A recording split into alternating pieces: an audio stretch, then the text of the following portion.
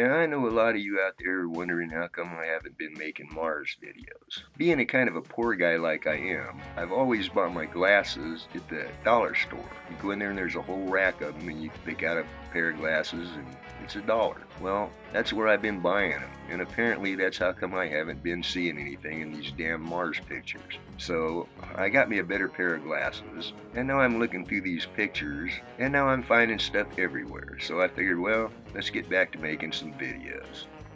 Now in the past, all I could find when I went looking for something was big stuff, like this dead body here, or something like this tank,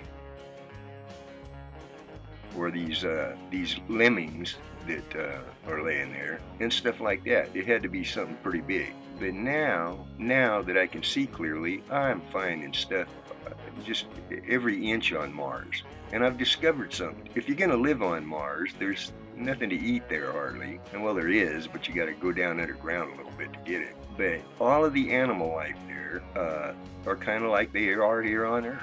To survive, you have to camouflage yourself. So I'm beginning to realize that these animals are camouflaging themselves to look like the rock surrounding around them. That's the only way they can survive. And I have proof of that right here. As you can see, this rock here was caught in the actual act of getting ready to eat another animal there. And this is not a rock. Trust me, this is a Martian life form. And you can see that he's in the eating mode. Now, I've done a past video on this little guy right here, but I used humor in there. I thought it was just, I thought it was a rock that looked like it was getting ready to eat something.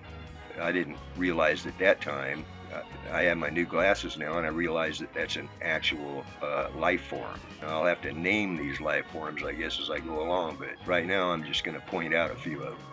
Now, of course, I can already hear some of you out there saying, hey, that's just a rock. Well, certainly it looks like a rock.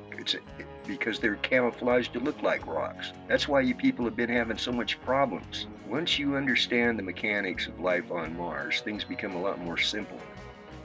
To all my subscribers, if I have any left out there, here's my promise to you. I'm going to go back right now and start going through 200,000 or 300,000 pictures that apparently I looked at and didn't see anything in, but now I know that I'm going to be finding all kinds of stuff in. So I would imagine that my future videos are going to be really they're just going to blow you away, so I hope you're going to watch the next one I put up. And that's about it for now, so, stay tuned for some, it's going to blow you away. And also, I know that a lot of you out there are concerned these days with fake news.